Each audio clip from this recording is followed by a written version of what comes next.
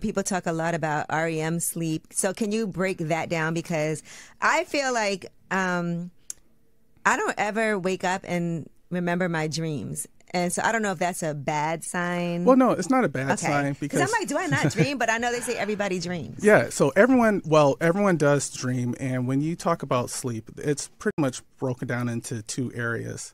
Well, you have your light sleep and your deep sleep. Mm-hmm. And you always hear people say, oh, that's deep sleep.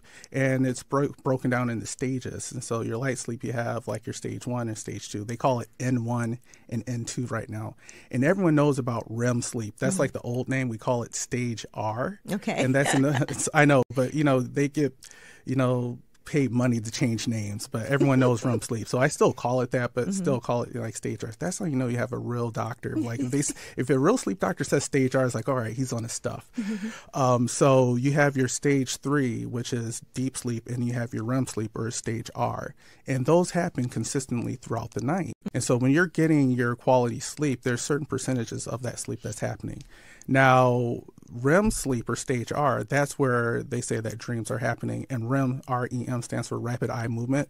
Literally, when you're sleeping, your eyes are rapidly moving. That's why they call it REM. Really? Yeah.